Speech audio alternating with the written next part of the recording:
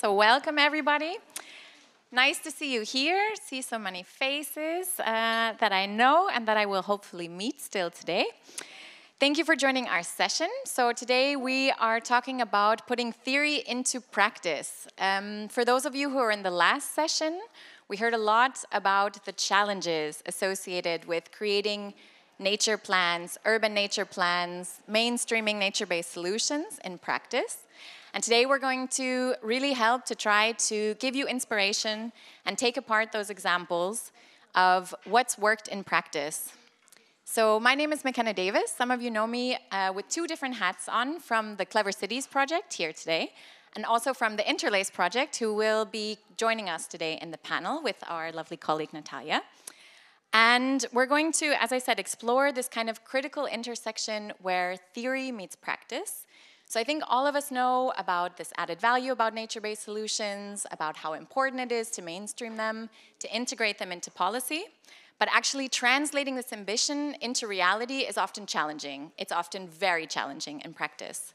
So we wanted to pose the question today to draw on your experience, the experiences of our speakers, and ask, how can we actually integrate nature-based solutions into the urban fabric of policy and governance?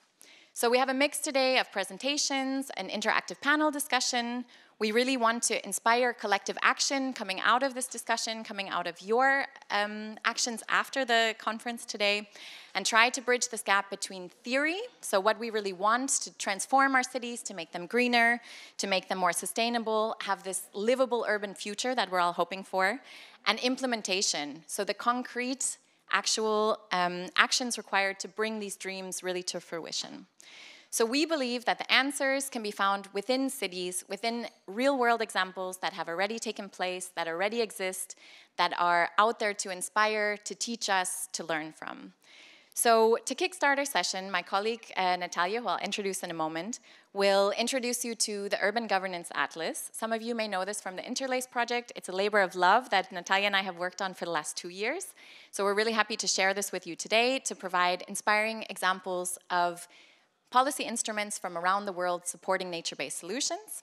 And then we're really honored to have two representatives here from Krakow metropolitan area and Quito joining us, who had a long trip, both of them, but are really happy that they could make it today to share their experiences of successfully mainstreaming nature-based solutions in your local context.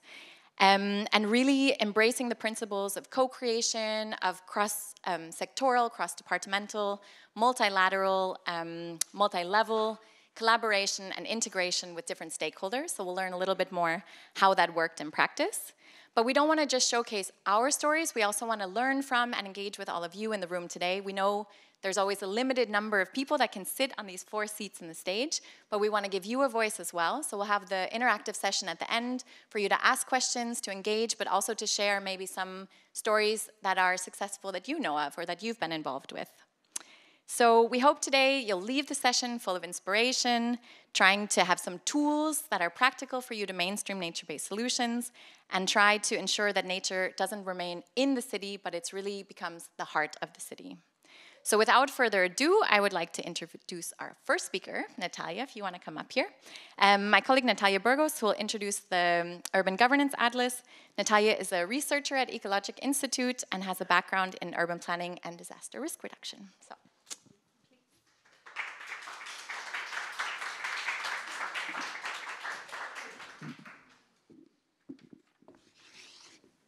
Hello, everyone. Well, it's very bright here.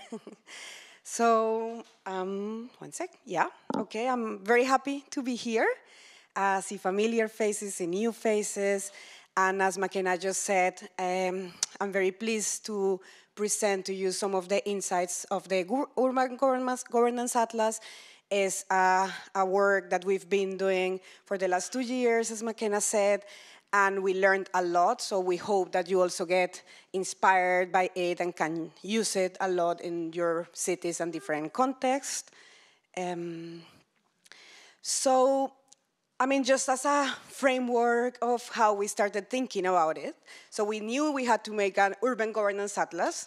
That was kind of basically our proposal in the Interlace project, but then you start asking, okay, so what does that mean to mainstream NBS into policies, right? It's not So it seems like a simple question, but then when you really try to make it happen, it's not that clear. So we started saying, okay, there is an ambition to mainstream MBS. There are different frameworks that tell us how positive that could be, but then we really don't know what sort of policy instrument is that we are looking for. It's like we are looking for nature-based solutions policies, and the solution is that every city in the world has a nature-based solution policy, or is it like what sort of things is that we are talking about? What type of instruments? And not only what type of instruments also, but what sort of arrangements, kind of this governance perspective, we need to make in order to work for nature-based solutions and make nature-based solutions happen. So is this, we call it like the shift from government to governance. What is it that it entails to the mainstreaming processes? And all this, we find a lot of nice literature around it. We got inspired, and then we said, okay, but what we are lacking really practical examples of how actually the cities are making this happen. Because the fact that nature-based solutions are some sort of a recent concept, more in the Latin American context, for example, doesn't mean that people is not working for nature over the years. So we made an effort also to identify how we could do that. So this was kind of, I'm just telling you how was our thinking process that I hope that can also inspire you when you are working in your own policies. And then we came to the Urban Governance Atlas. So the Urban Governance Atlas is a collection of 250 policy instruments from around the world, although our focus is European cities and Latin American cities. With this, we aim to foster ecologically coherent and inclusive planning for urban ecosystem restoration and green space planning, inspire global action, and represent diverse contexts. This is very key aspect that we wanted to feature. We are all doing something innovative. We are all creating different spaces of innovation, so we really wanted to gather those in the Atlas. This infographic summarizes like 2 years of work. So I just hear some key numbers. So I already said it's 250 good practice policy instruments. That means policy instruments that support the uptaking on nature-based solutions. We co-created this. It was not just McKenna and me and the Ecologic team, but we co-created this with 48 organizations. So also we had some learnings in terms of what does that mean to co-create a product with such a big number of people and organizations involved. Also, we are featuring 41 countries on our examples. And we worked with 4 types of policy instruments. We decided, basically, we clustered them out of our own expertise and also by doing some research, and we have in Interlace an advisory board that also helped us to find categories that would hopefully gather a great array of policy instruments that can support nature-based solutions, which is very interesting exercise because we wouldn't think that basically different sorts of innovations, different sorts of policy instruments are kind of complementary into mainstreaming nature-based solutions, not just one type. So we have the 4 types, and we have also subtypes of policy instruments, but I wouldn't go there because it would take me maybe more than the 15 minutes that I have to explain the subtypes, but you can, of course, explore it in the Atlas. Then I'll talk a bit more about, well, I'll just mention the instruments now, and then I can talk a bit more about what we found about the instruments. So we have, our first category is the legislative, regulatory, and strategic instruments. So all sorts of binding regulations, strategies that set visions, laws, right? Then we have the agreement-based or cooperative instruments. And this one is very cool. I really enjoyed understanding how people come together in a voluntary basis at different scales to make nature-based solutions happen. So private and public arrangements, community, governmental arrangements. So this was also very insightful in terms of co-creation. We also have the economic and fiscal instruments, so we are always saying we don't have enough money to do everything that we want to do, so also understand who is doing well in terms of promoting the availability of funds for making nature-based solutions happen. And also this one on knowledge and communication and innovation, which is also nice when we talk about transformation. Let's transform behavior, how people is doing that around the world, right? And we wouldn't claim that there is just one instrument that solves everything. Probably it's a policy mix. Which one? It depends of your city, right? And your context and different experiences. So, okay, this is just the map. We like to show it because then you can see we have countries in Latin America and Europe mainly, but also we were contacted by people from around the world, and we chose a couple of best practices from other latitudes. Yeah, and then here, just a bit of a summary of what we found out in the 250, in our 250 sample.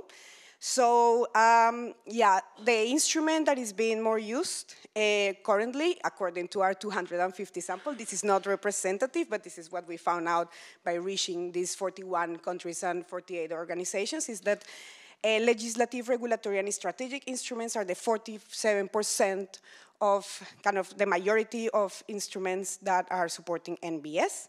Then we have on the second place the agreement-based or cooperative instruments. Then we have economic and fiscal, and with 12% we have the knowledge, communication, and innovation instruments. This, as I said, doesn't mean that only laws will solve it, but for the moment, if we talk about which instruments are supporting the uptake of NBS, for the moment we are still in the laws, in the binding regulations, in the obligations, but we are slowly moving towards innovation and cooperation to also foster NBS action.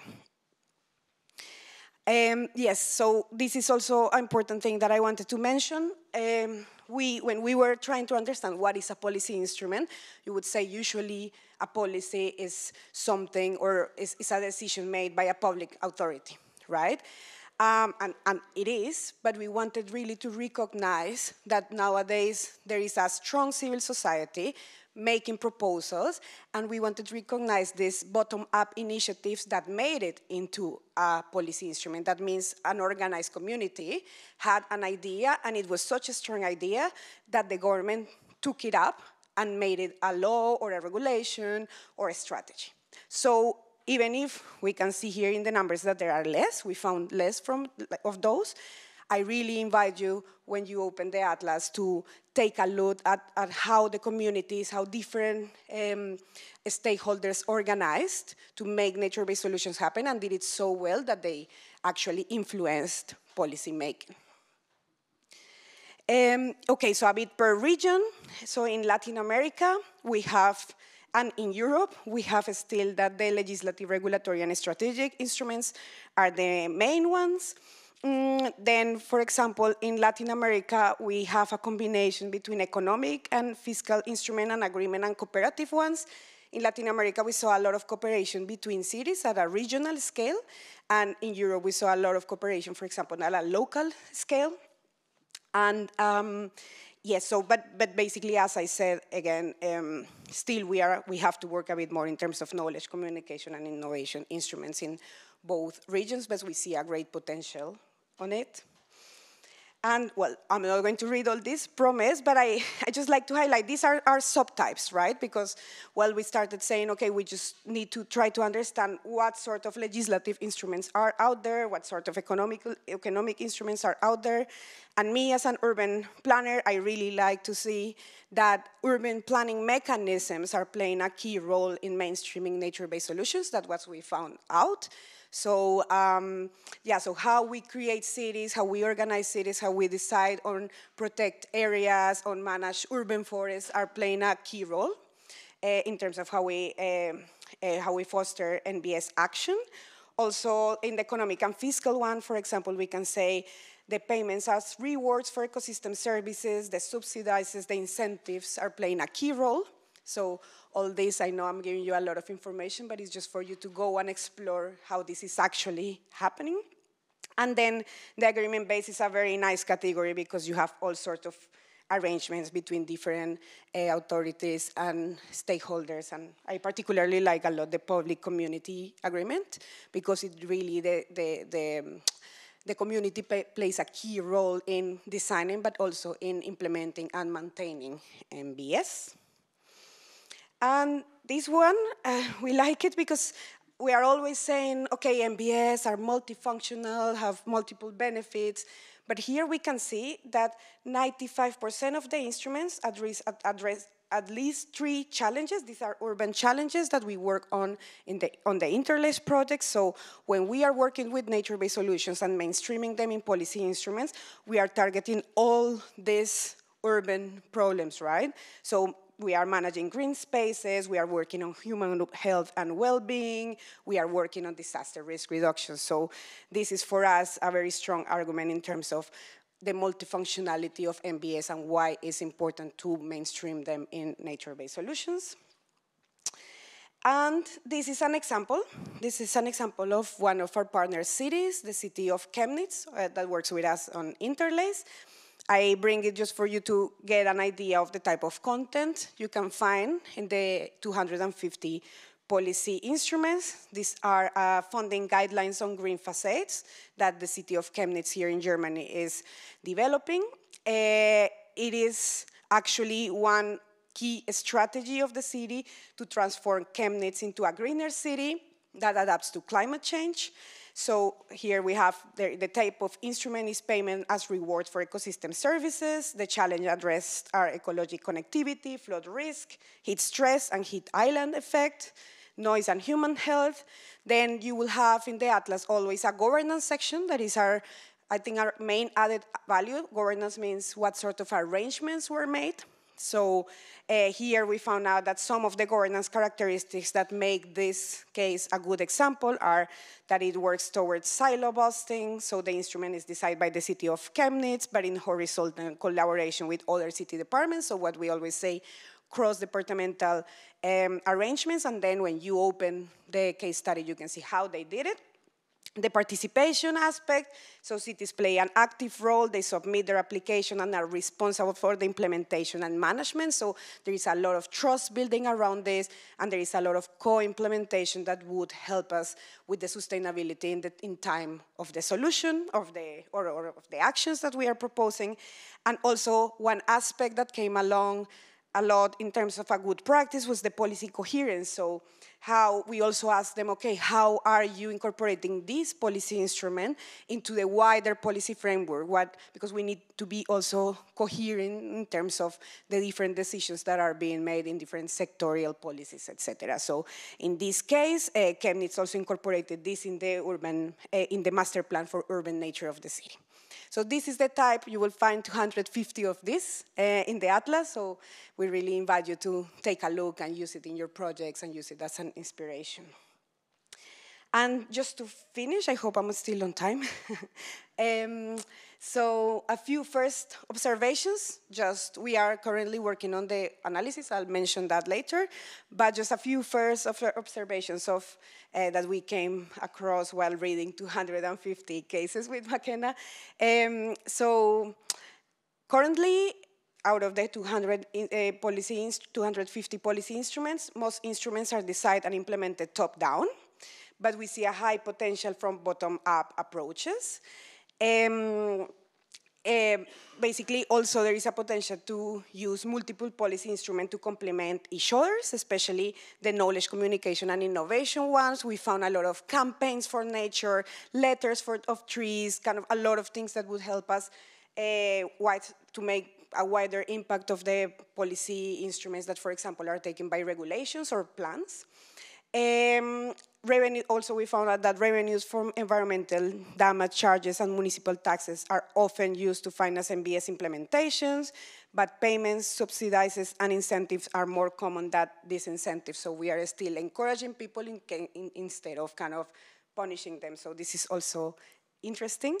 And then for the Latin American region, I've had the opportunity to talk about the Atlas in Ecuador and also in Colombia. Even if they are still not using our nature-based solution as a concept in all the policies, I'm from Colombia myself, so we've been doing it for years with other names, so it's important also to recognize the innovation that Latin American cities are doing. And even if we are not calling it MBS, also find synergies and common challenges to also all learn from each other in terms of how we have been doing it. With this, I finish for now. I hope what I wanted to mention is that the Urban Governance Atlas is not at all a finished, closed product, and if you didn't make it into the 250 first examples, you are out, no? On the contrary. So we really invite you to submit your ideas of policy instruments that you have in your cities. You can scan the QR code, and there you can see how we have the Urban Governance Atlas website, and there we have specific guidelines on how to add your policy instruments. And we are currently working, and there is still to come, an analysis and summary report of what we found out. And so we invite you, we will let you all know when it's ready so you can read more specifically in terms of what did we find out. And also I forgot to say, sorry, this is available in English and Spanish for the moment, but we are translating it into other languages. So lots to learn. I hope it excites you as much as it does to us, because it's really, really cool product. And yeah, hope you got inspired, and then we keep chatting about this. Thank you.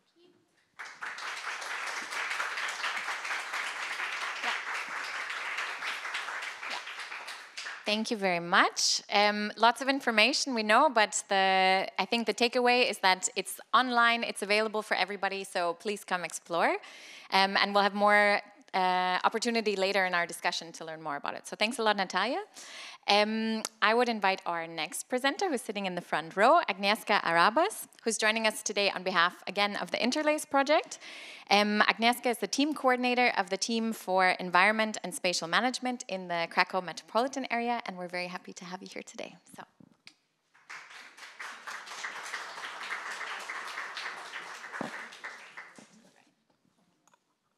Thank you, McKenna, for introducing me and for this opportunity to share our efforts to put nature-based solutions into local policy.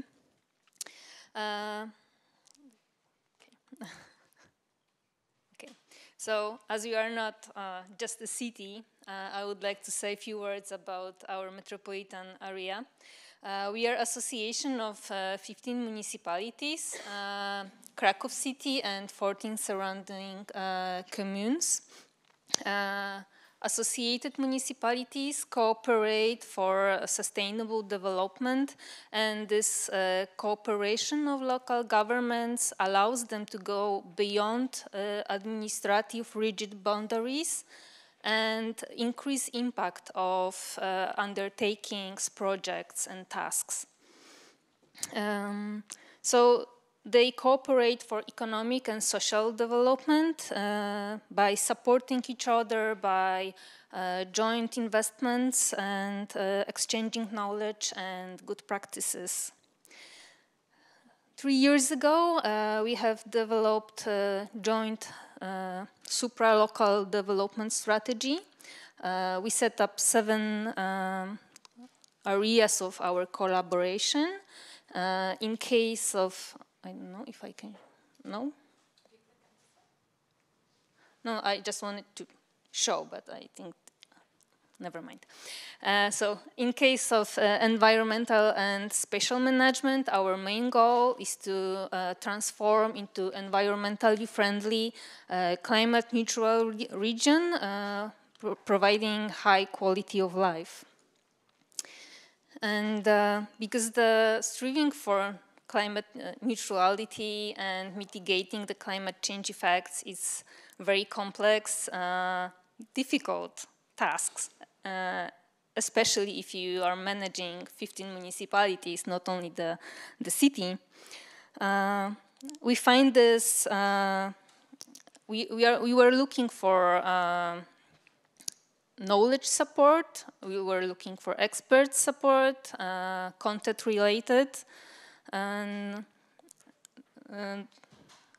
that's why we are happy to be part of the Interlace project, as in this project the cooperation process is based on the local city network accelerator groups. In our case, this group is connecting representatives of municipalities, our associated municipalities, but also regional administration institutions and local stakeholders, but also scientists, researchers, and other experts.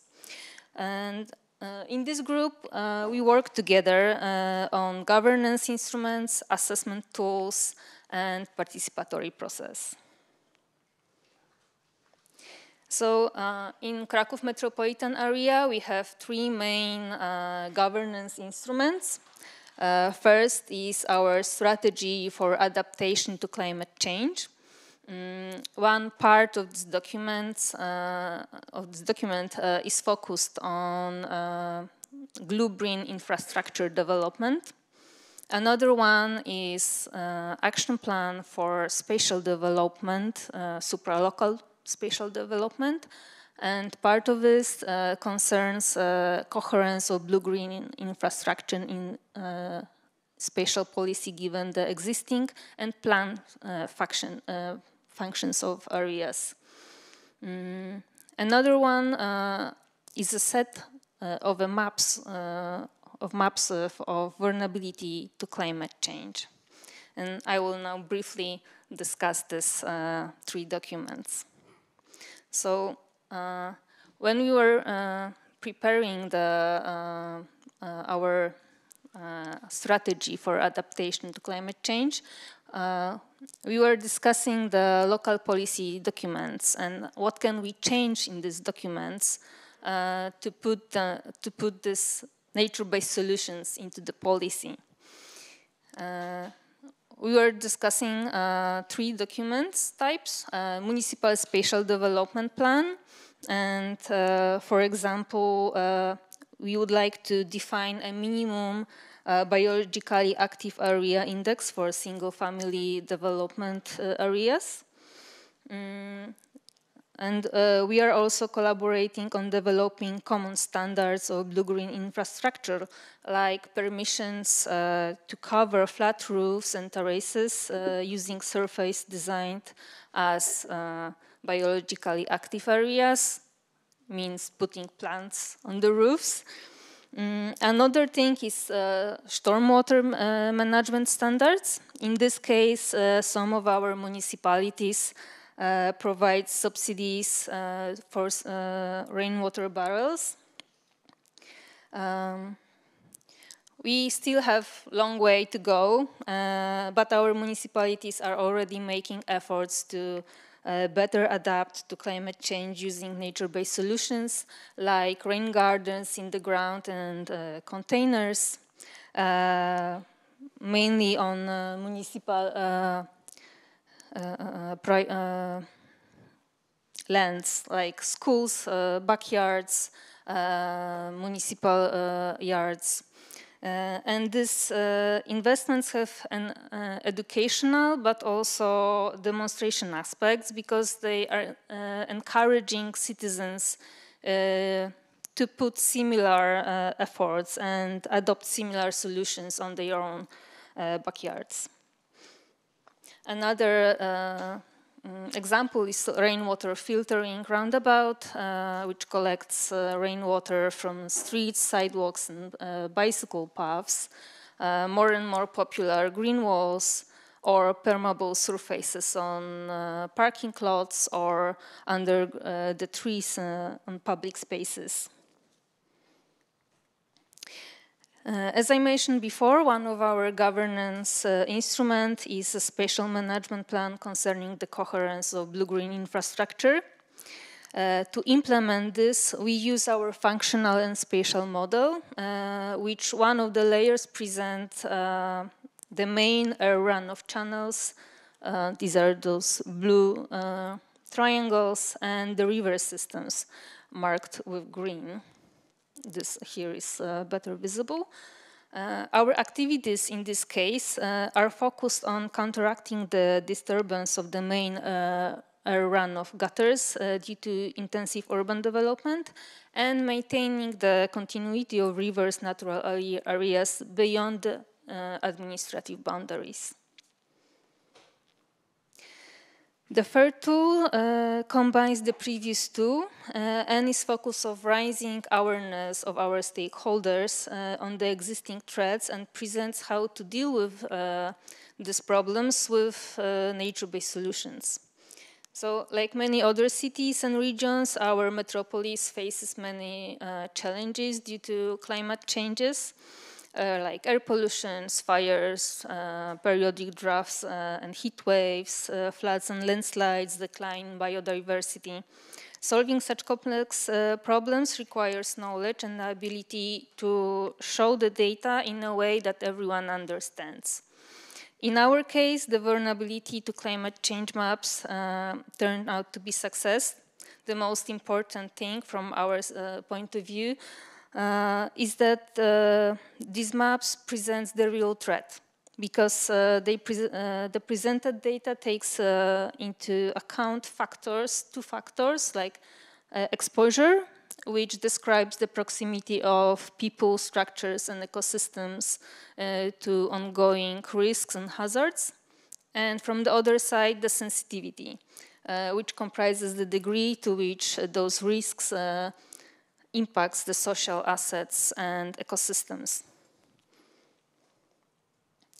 And for example, the map of the vulnerability to air pollutions reflects the concentration of air pollutions, but in terms of the place of residence below residence of citizens below 14 and above 65 years old, because these are most sensitive groups of our population. Similarly, the map of vulnerability to heat presents areas with the highest temperatures noticed during the heat waves, but taking into account the places of residence of seniors because they are more likely to experience the negative consequences of heat stress. So how did we decide which factors and filters to include? We engage local stakeholders in the map co-creation process, mainly municipal officials responsible for spatial planning, water management, maintenance of urban greenery, or air quality improvement. As a result, the criteria have been carefully selected to reflect the specific context and challenges of Kraków metropolitan area. Thanks to the development of the vulnerability to climate change maps, we were able to better understand the problems we were facing. And for example, the greatest vulnerability to fires in Kraków metropolitan area is not on the forested outskirts of the city, but in its very center, due to the population of citizens, density of population and strategic infrastructure. So thanks to these tools, officials can better adapt the planned activities to the local needs. In the next step, we want to create another map showing which nature-based solution would efficiently respond to the challenges showed of these maps. This will equip us and our partner municipalities with a particularly pragmatic tool, which will help us to develop specific types of NBS in specific spots and areas.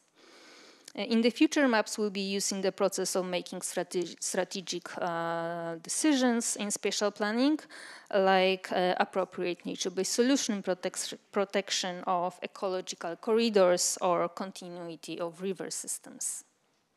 Thank you.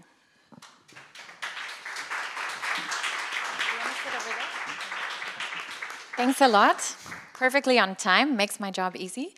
Thank you. So that was a great introduction, I think, of what you've done in the city, and we're going to go a little bit more into detail of things you teased a little bit about working with different departments, different municipalities, different actors in our discussion, but we leave it there for now. And our final presentation, and then we go into our interactive session. So we would invite our last speaker, Santiago Sandoval, up again. For those of you in the last session, he also presented, which is a good introduction to your presentation now, where I think you go a little bit more in depth about how this worked in practice. So Santiago is here on behalf of the Clever Cities project. As I said, we have 2 hats on today. He's the Secretary of Environment in Quito, probably has one of the longest journeys here. So thank you very much for joining our panel. And yeah, the floor is yours. Bueno, voy nuevamente. I'm me again. Well, the Blue-Green Ordinance, as a successful example of NBS implementation in our city, and I will explain the Green-Blue policy. It's commendable to hear about this recent policy development as outlined in ordinance approved in the last July.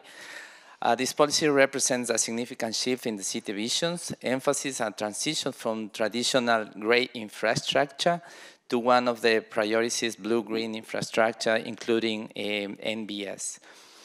This change in perspective is a major step forward in addressing the needs of the population. It not only leads to the creation of more green and recreational spaces, but also plays a crucial role in mitigating vulnerabilities to climate events.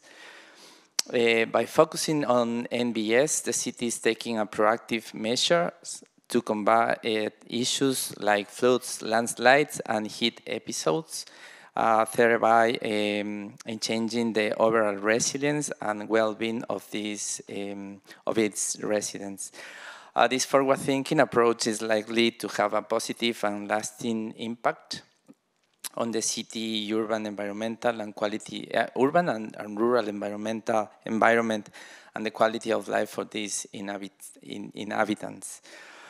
Well, the problems, before to explain the key initiatives within the Green-Blue policy, I want to mention some problems we were facing in the case of the Monja Rivers is one of the cases of the study, which has been associated with environmental problems because of the discharge from nearby factories and nearby urban areas.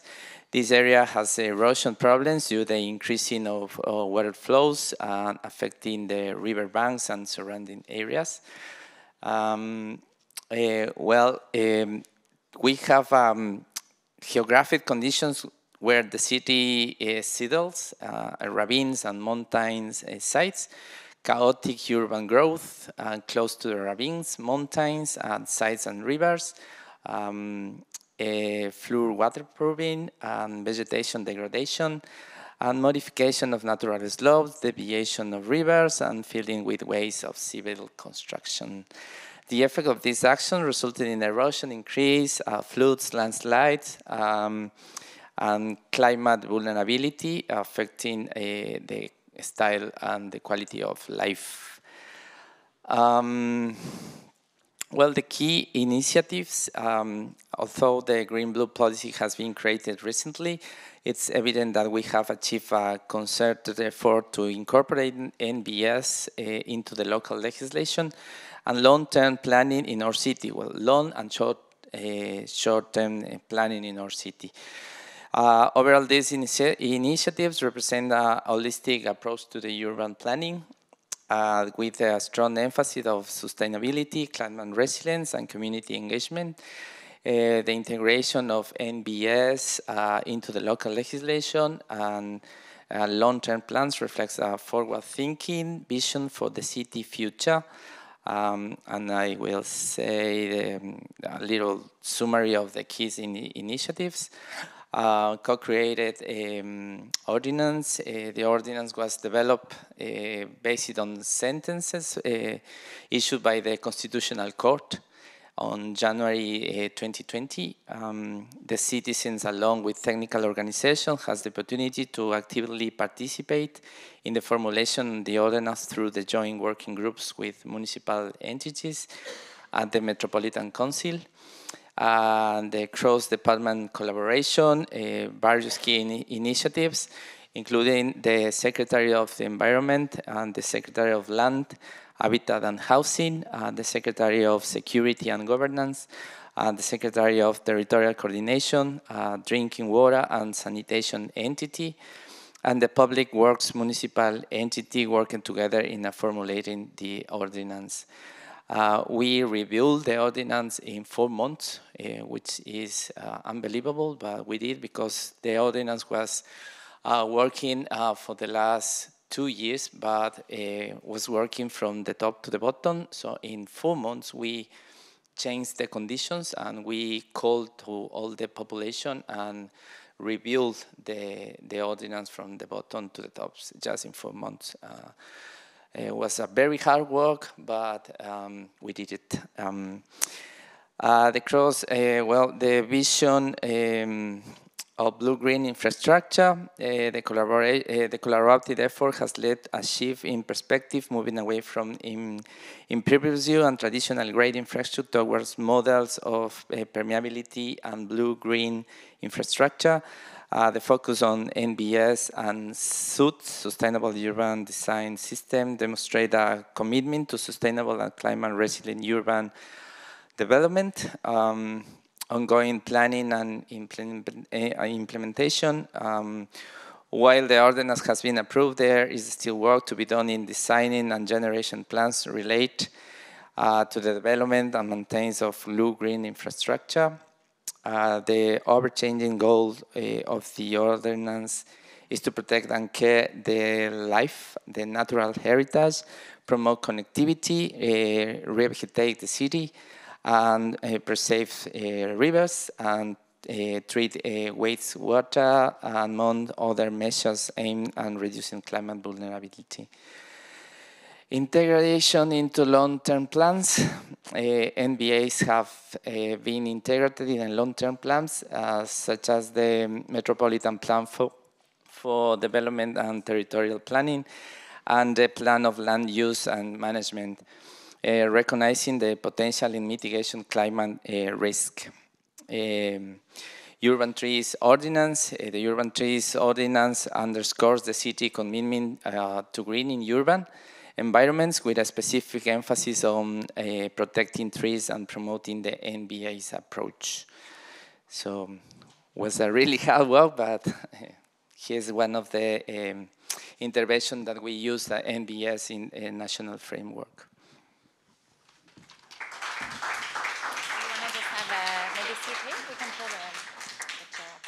Maybe we get our helpers to help us move the podium, please. Thank you. Thanks very much for your presentation.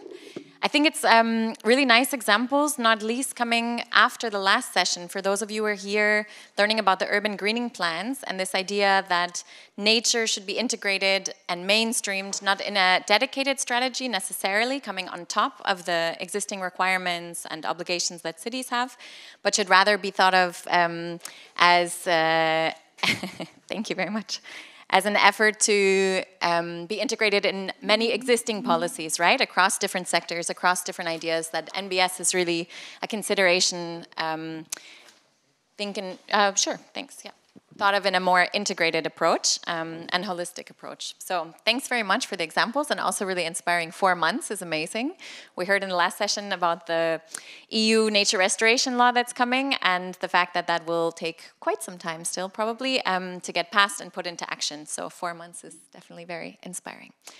So you guys have been a fantastic audience. Everyone is still awake as far as I can tell. Thank you very much for your attention. We're now in the more interactive part. So we have a little panel discussion planned, but I think what I said in the beginning holds true. We really want to engage you, learn from you, not only from our great speakers today, but really hear from you as well. Learn from your experiences, hear if you have any good examples. So start thinking already maybe about your questions, or if you have any impulses that you'd like to give about a success story of integrating NBS into your local policies in a city context or a regional context. But before we do that, I'm going to start with a couple of questions just to get the conversation going, and then we would go around with the microphone and invite all of you to join in a very informal and open discussion. So, who's the lucky first candidate? Who would like to volunteer? Yeah, I can ask you, Agnieszka Fleist, maybe that we were talking a lot about this kind of cross-departmental, cross-sectoral collaboration. You were saying you worked together with lots of municipalities, and you really pushed this idea of nature-based solutions. But sometimes one of the challenges that we have is how to actually sell nature-based solutions when you're talking to different audiences. So I just didn't know, from your experience, how did you actually get the different actors on board to participate in the conversation and to actually support nature-based solutions in practice? So in Kraków metropolitan area, in our office works only 20 people. So we don't have really specialists for blue-green infrastructure or wastewater management system.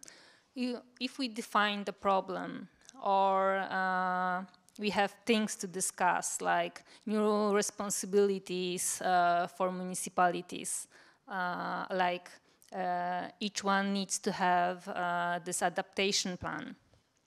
We invite specialists working already in municipalities. We invite them to our office to discuss the problem, the possible solutions, and what we can do all together to solve the problem, how we can support each other to make better impact, better results of this effort. So we have more than 10 working groups in specific topics like climate change or wastewater management, waste management, spatial planning. And if we find this needed, we gather two, three groups all together, like spatial planning and climate change. If we talk about nature-based solutions, we need not only specialists for blue-green infrastructure. It's not enough. We need also spatial planists to discuss the possible solutions. That's how we work. Thanks a lot. Do you have anything to add? Otherwise, I have another question for you. Another question, perfect. So we're talking a lot about how co-creation is really important, involving different actors, trying to reach across the different sectors, as we just heard, within the government, but also out to the public. And I heard a rumor that yesterday you were talking about the importance of local knowledge and getting that, capturing that. So I just wanted to know, how is that working in practice in Quito? No, Natalia, ¿me ayudas traduciendo un poco? Sí. Como... Como dije en la anterior intervención, lo más importante que tiene Quito es su gente. So sorry about my bad translation, I'm not an official translator, but Santiago is saying that the most important that Quito has is the people, their citizens. Y muchas veces la parte política olvida el conocimiento tradicional que tiene la comunidad. And many times the politicians forget about the local knowledge and the traditional knowledge of the communities. En el caso de la ordenanza verde-azul, fueron trabajo de 2 años sin contar con la participación de la ciudadanía. Okay, so in the case of the blue-green ordinance, it was for 2 years they were working without consulting the citizens. Por eso en la nueva administración regresamos a la participación local y apenas en 2 meses pudimos crear mesas de trabajo con un enfoque muy local y muy participativo del trabajo. So this is why in the new administration that Santiago represents, they decided to come back to communities, and in 2 months they created working groups with different stakeholders to get them involved into the policy making process. La decisión política viene desde la gente y eso es lo que hace cambiar la diferencia entre un político y otro político, y una administración y otra administración. So he is saying that they recognize in this administration that the power and the political decisions should be with the people, and this is what differentiates one administration from the others.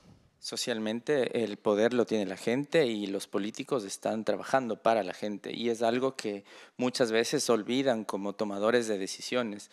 La política viene desde la base social hacia el tomador de decisión. So the power lies on the people, and sometimes the public decision makers forget that when they are empowered, that the people are the power. Thank you. Thank you very much. Do you have anything to add from Krakow's experience? Can you repeat the whole question? Yeah, just about, we're talking a lot about co-creation, involving different stakeholders. You were saying you involve scientists, you involve the research community, you involve different politicians, different members of society, just how that worked in practice. And if you were trying to inspire other cities to do the same, what kind of tips you would give them? Yes, and so some of the challenges we're facing are really difficult, complex, and some of our rural municipalities, they don't hire very qualified people, or one person is responsible for different topics.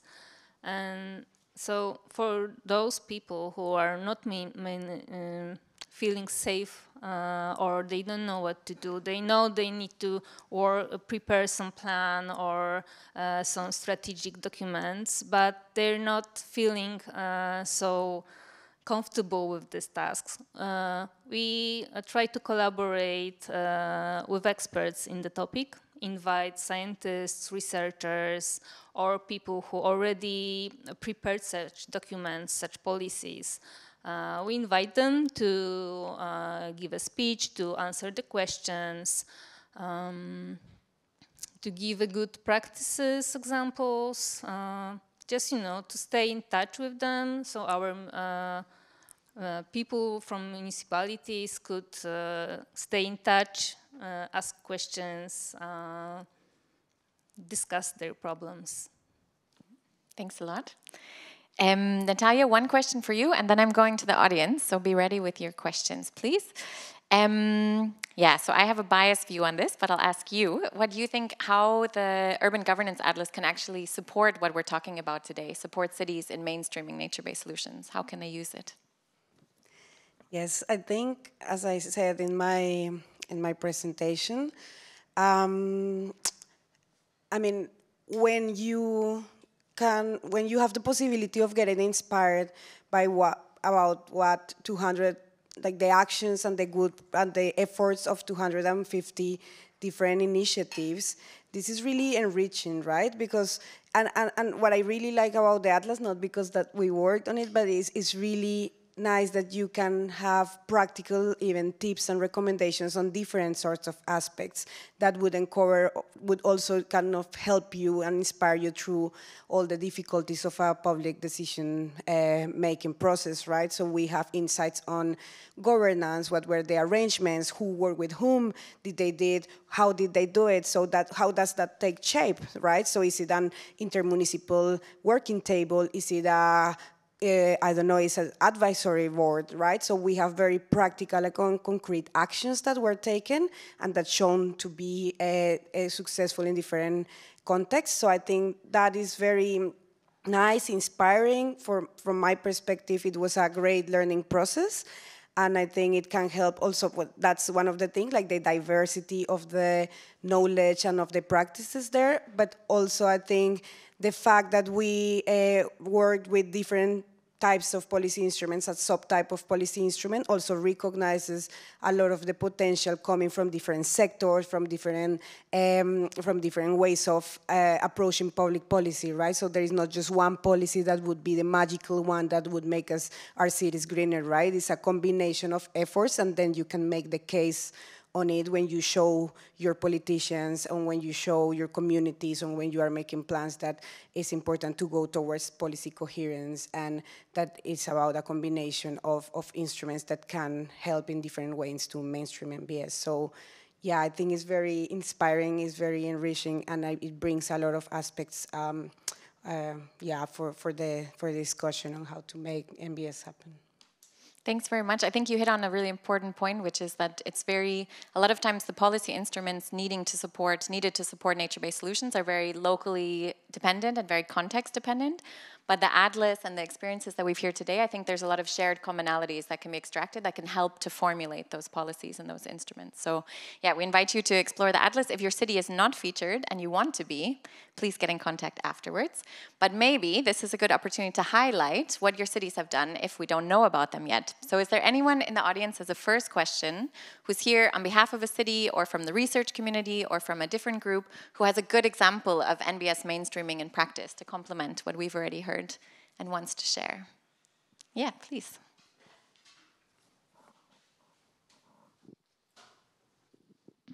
Please just introduce yourself and then the obviously clever connection. Is it on? Yeah. My name is Thomas Jakob from the City of Hamburg, from the Mayor's Office. And so working since decades in policy, we found that branding against policy is quite important. Nature-based solutions sounds like a niche product, but attractive city, prospering city, that's greater, and to transform then concepts into policy decisions which unlock some millions and investments are much easier than to do something nice. So disaster resilient is much more attractive for policy than to have a nice green park where people can feel fine. And after we saw floodings due to the climate change, so everybody was keen from the policy scenery. Wherever I look around the continent or the world, says that we have to do something, otherwise our city will flood it with billions of damages and casualties and dead people. And so we took this principle of a sponge city, just to catch the water in the underground instead of putting it in drainage systems and then have this standardized solution, which we regard as a kind of nature-based solutions, but not in the countryside, where we have just the retention areas, but put it in the city concept. So the sponge city concept, not as a nature-based solution, nice-to-have solution, but a really serious solution to protect a city against floodings, which we saw in mega cities or in other countries. So as soon as we have this attractive and put it from the level of having a nice-to-have solution, which is important, no doubt, but to transform it into a policy instrument, it's much easier to have the economical aspect quite clear defined. And we saw it in early this year in Auckland, in New Zealand, when the inner city was totally flooded. This was a disaster, not for ugly to have this, but it was an economical disaster in the long term. So this may be a good way to transform ideas into concepts, into political solutions, which may lead to a number of administrative and funding schemes and whatever, in order to give regulations, to install something and to form future investments of the city in places, in urban planning and whatever. So this was for us a good experience to have this water management, nature-based solution, and sponge instead of drainage, a solution which can be regarded and which had a big response and big acceptance, a huge acceptance in all policy levels. Thanks a lot. Yeah, a really important message, I think, is this branding and communicating with different stakeholder groups. I think sometimes in the NBS world, we get very caught up in this concept of nature-based solutions, but miss a little bit what's the foundation of it. What are we actually talking about? So thinking about having the message, sharing the message, promoting the message, and supporting the message, both economically and politically, but maybe not always using that same branding that we're using here today by knowing our different audiences. So thanks a lot for that example. Any other examples from our audience here? Yeah, please.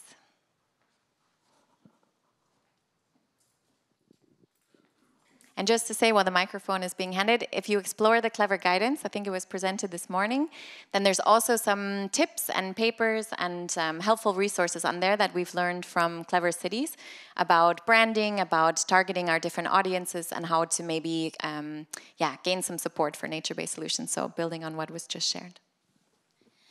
Hi everyone, my name is Tanya MacDonald and I'm based in Dundee, Scotland right now. So we are part of one of the Horizon European funded programs for urban relief. I don't know if anyone's heard of that, but that is one of the places. And I've basically been doing that, and they're doing everything around like mental health and also air pollution, and basically helping citizens embed nature-based solutions within the city.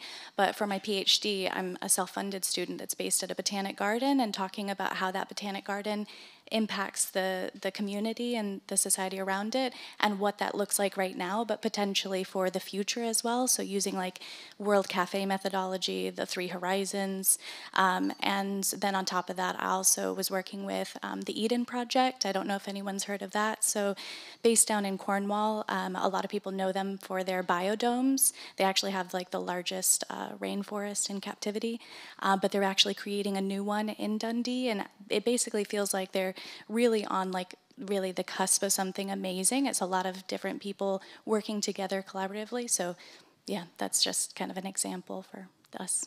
Thanks a lot. Yeah, super great examples. I think it's always good to complement the speakers that we select with all of you in the audience. So thanks a lot for that. I would open it up for more examples in a moment. But first, do we have any questions for our lovely speakers here? Yes.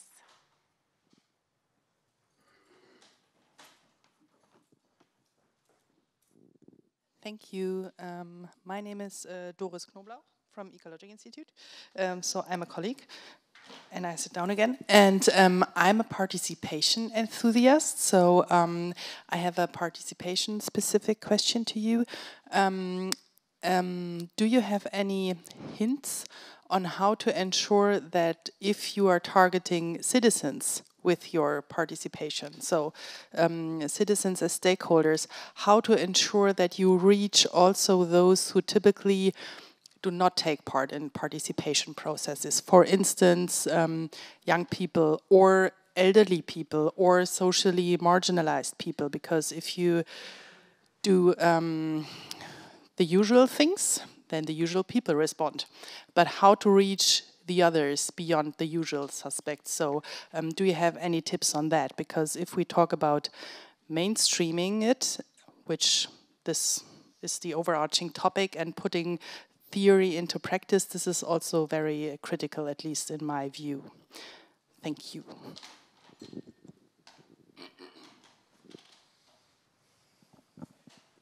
¿Me ayudas? Gracias, Natalia. Creo que, a ver, construir política pública creo que no es como Disneylandia, no puedes, digamos, hacer felices a todos, pero sí tienes que tener muy identificados los grupos de trabajo de cualquier tipo de rango de edad. So to design a public policy, it's not like Disneyland. You cannot keep everyone happy, but what is important is to identify different stakeholders and different actors that you are going to work with. Por ejemplo, en la ordenanza verde-azul hubo 2 años de pelea entre el gobierno y grupos sociales. For example, in the process of the blue-green ordinance, there were 2 years of disputes between the government and the local communities. Pero si tienes la capacidad de identificar los grupos cabeza, los grupos importantes, digamos, el trabajo funciona mucho mejor. Y el tipo de enfoque que das a la política pública.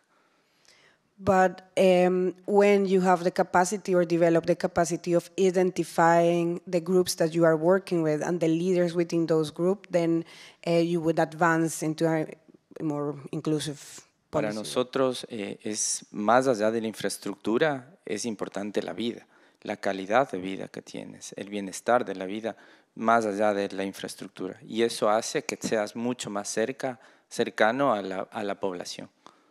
So for us, beyond infrastructure, we are dealing with human lives, and from that perspective, so building from that perspective, they are closer to the people and to hearing people out. Thank you. Thanks very much. Agnieszka, do you have another answer?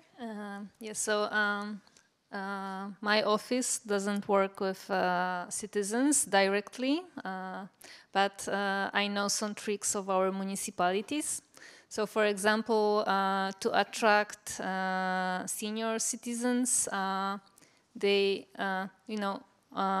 don't use internet or they don't really attract in what's going on in political world, not anymore, most of them. So if they are organizing a meeting and they want to attract senior citizens, they put information in where those people spending their times. So in the parks, in a shopping center, in church.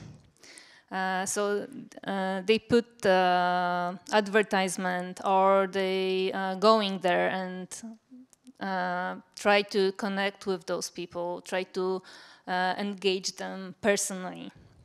In case of women's, it's good to organize meetings in late hours, after working hours, after dinner, like 6 p.m., 7 p.m., when they are finally have some time to focus on different topics.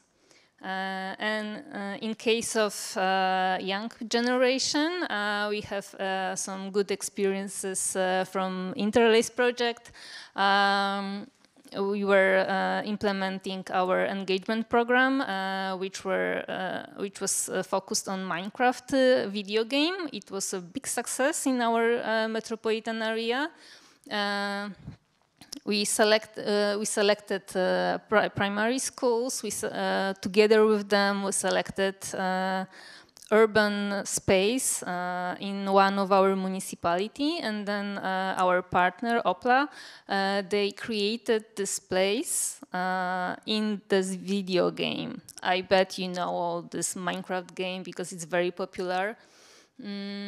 And then children could work on this space in a game, providing nature-based solutions to make this space more attractive to them and more useful for environment. So they were planting trees, they were putting some lakes in the middle of Market Square.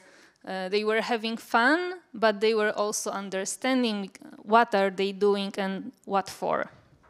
Another example is Learning Tour. It's a game also in an app where you need to go in a real world, but with an application. And when you are in this very spot, you need to answer the question or make a task related to what you see or what you could do in this place to change it for a better place.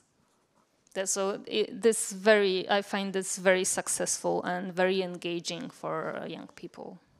Thanks a lot for the examples. Yeah, I think it's always really interesting to think about the different forms of communication, the different forms of media, the different forms of planning that are needed to reach these different target groups. So that's some really good examples of that. Thanks a lot. Are there any other questions from the audience? Yes, please. Hello, Gökşen from ICLE Europe. I have a question for Natalia. You showed the percentages about the kind of policies that are coming from, in forms of legislation and from the local side, which is more or less the same percentage. Do you have any examples where kind of this, first of all, this is how I saw on the graph, is it the case? Or which one is kind of more impactful when it comes from top down or from bottom up?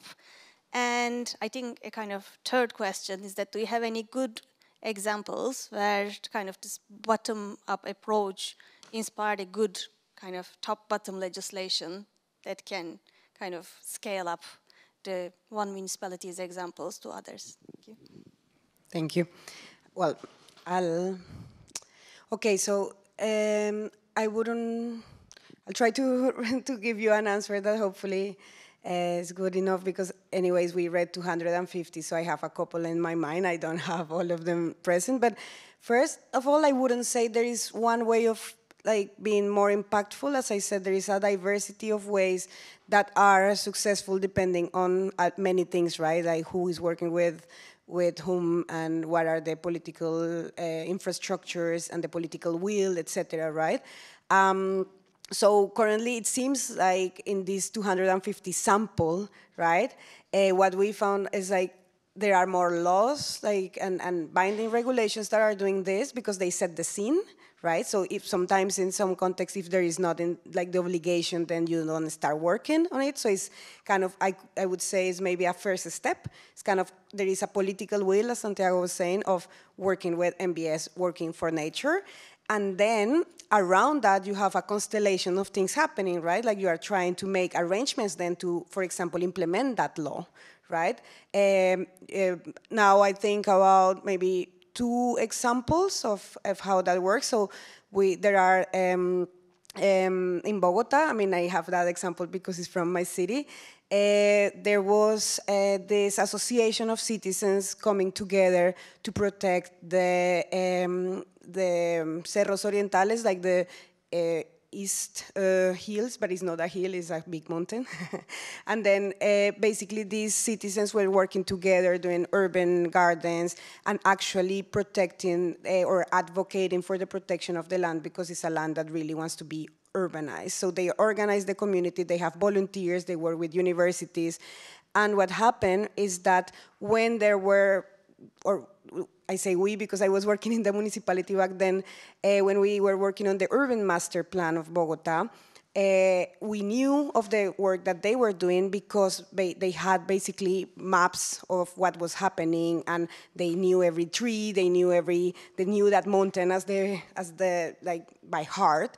So we took their input to define a protected area in the urban master plan. We call it zona de amortiguamiento. That means an area between kind of the city and the buildings that are already in the mountain and the protected area. And so we created this transition space when certain things could happen in terms of recreation. So it was very interesting kind of how their experience turned into an urban planning decision. So that one I have it in mind. It's in the Urban Governance Atlas. So it's called Reserva Cerros Orientales Bogotá. It's also available in English for you to check it, to take a look. But yeah, I think I would say that. And then we have 250 examples of how that happens. And also, yeah, there are fewer that we found out that were bottom up. Also, that's more difficult to grasp. That's not necessarily, you just don't go to a municipality website and find that out. So it was also, yeah, we gathered those by reaching out to people and talking to people, but we are sure that there are many more there. It's just we need to get to know about them, and this is why we also need your help to get to know about those and get inspired. Thanks a lot. And maybe just to complement that, I think it's important to note our criteria for it was that the bottom-up initiatives we included were all formalized by or recognized by the local government. So there's lots more bottom-up NBS initiatives that aren't included here, but the kinds of instruments we included were all formally recognized and formally mainstreamed by the governments. That's why it's less here. Yes, so I go back to our current slide. I would have more questions, but maybe somebody else has one. Yeah, I see a hand in the back.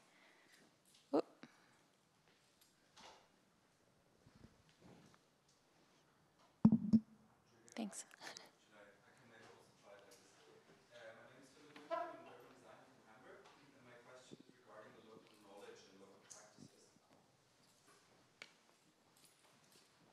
Hi, my name is Philip Winter. I'm an urban designer from Hamburg, and my question is regarding the local knowledge and local practices.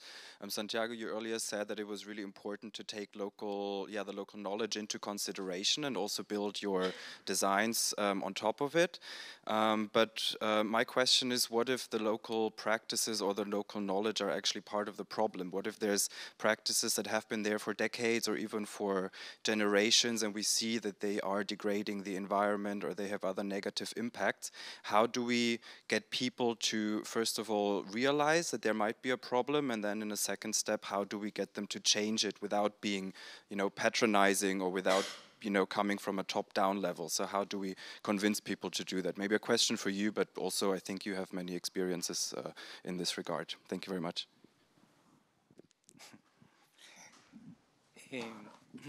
Es very interesting your question. Creo que lo más importante es poder entender que el conocimiento ancestral, el conocimiento tradicional hace que la persona, el humano, es parte de la naturaleza, no está sobre la naturaleza. Y eso cambia completamente la forma de crear política pública.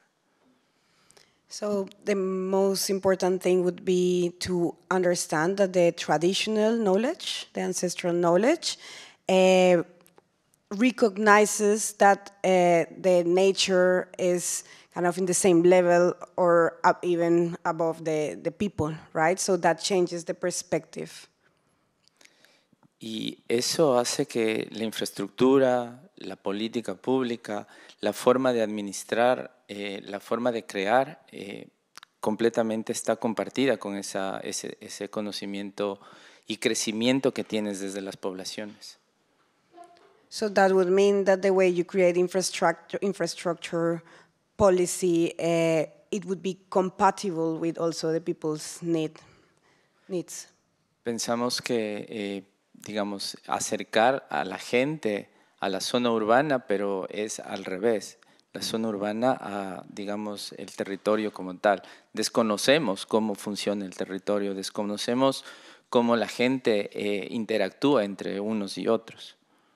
So urban citizens would maybe not understand how the territories work, right? So yeah, he was saying basically people living in cities, we need to make them closer to nature.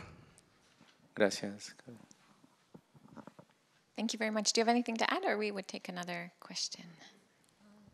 I can only shortly add that in our case, those vulnerability maps are a really good tool to show the challenges, because it's visible. It's not the Excel data, you know, or some dry information like, oh, we noticed 2 millimeters rainwater more this year.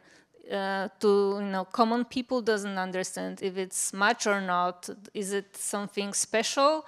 2 millimeters sounds like nothing. So raw data means nothing, but the pictures say much more than just the dry information. Thank you. Thanks a lot. Yes.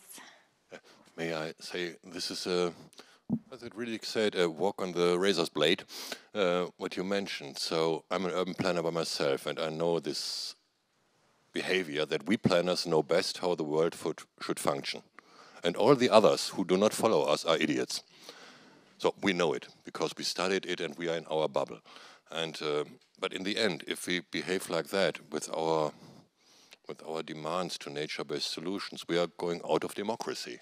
We are going out, and we are risking to be like idealists pushed in a crazy corner, which are not following the basic of our societies. If we follow that and say, you are the part of the problem, that's why you are an idiot. Follow us, and if you do not understand, we know we have the wisdom. So this is a risk, I think. We should be aware of that. Not to be the teachers against all the other idiots of Nobel Prize winners in unimportant disciplines. We know how the world is, where the cities can survive. And so I think we should try to include this knowledge and not say we have the knowledge and you not. And this is really a risk in the policy process to implement solutions, because we are the owner of the truth. And this is something where I'm afraid we will fail in the end. As long as we are in this position, we should include this. And if people want to do crazy things, okay, let they do something crazy things. And even the English parks and gardens are from the nature-based solutions. They are crazy, anyhow, biodiversity and so on. But in the end, people like it, and people vote for that. And if you say, sorry, you won't get an English garden, okay, we will not be re-elected, and then we can make a dictatorship of NBS. So that's not a solution in my point of view, and this is a balance we have to find. Thank you for that. As you said in your introduction, walking on razor blades. So I think, yeah, walking on eggshells is the right expression for your comments. I think it's good to keep in mind, but also that, of course, we're trying to be integrative and trying to take account of lots of different stakeholder groups, perspectives, knowledge, and everything else, and try to work together towards a more sustainable future is our shared goal, I think. So we're running out of time now. I would ask another question as a conclusion, but first I want to see if there's any burning questions from our audience. One more question that anybody has.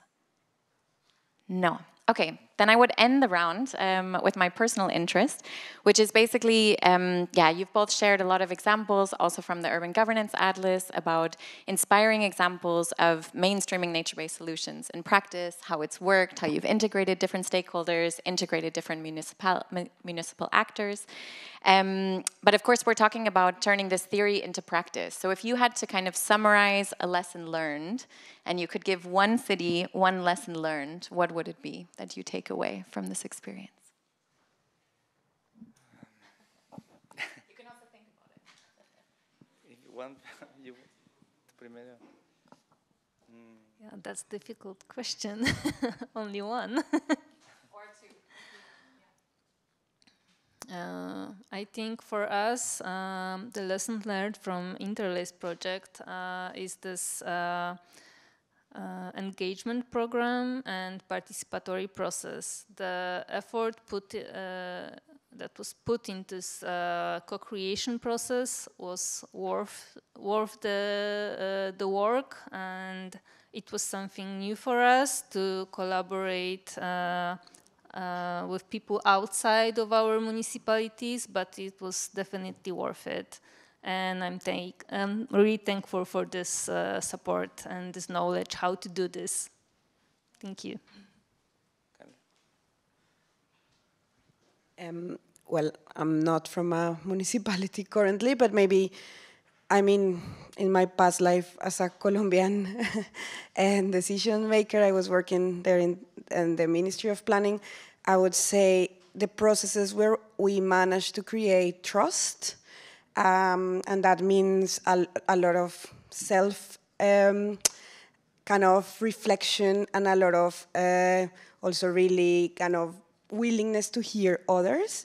That, from my perspective, really had amazing results when we really sat down and honestly talk about things for long periods of time, because as you said with your question, like we all are different, right? We have different perspectives, we have different practices, so basically building trust takes time, but it's worth it, and that should be also recognized in the institutional processes. So it's not just about gathering and chatting, but having some working tables, some working groups that actually are kind of co-creating the process. So I think trust building would be my kind of sentence that I would like to have in mind when I have again the opportunity to be in a public policy making process.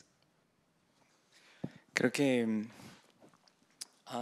el mejor, digamos, forma de construir es acercar, digamos, los extremos que están ahora entre, digamos, la izquierda extrema y la derecha extrema. Entonces creo que hay un hueco muy grande entre ciudadanos, entre la sociedad como tal, que hace que no se pueda viabilizar una ciudad o una sociedad más allá de una ciudad. So Santiago is saying that he believes that the best way of creating things together and building things together is to make an effort to bring the extreme, sometimes political view that creates opposition together. So kind of find a middle ground to really bring people together towards a collective goal. Y creo que reconstruir la base social es lo más importante para poder, digamos, reconstruir una ciudad o una forma de vivir. So he believes a key way of rebuilding a city is also to work on rebuilding or building the social construct, the social networks, the social bases. Thanks very much. I think I don't want to say more. I want to end on those inspiring words, exactly fulfilling my hope that you really give our audience something to take away today. So I hope that you guys found some inspiration, that we could light a spark of inspiration, of motivation to go out and try to put this theory into practice, learning from our cities, learning from our research community, and really go out and try to help mainstream nature-based solutions in your local context. So thanks a lot, and enjoy the rest of the evening.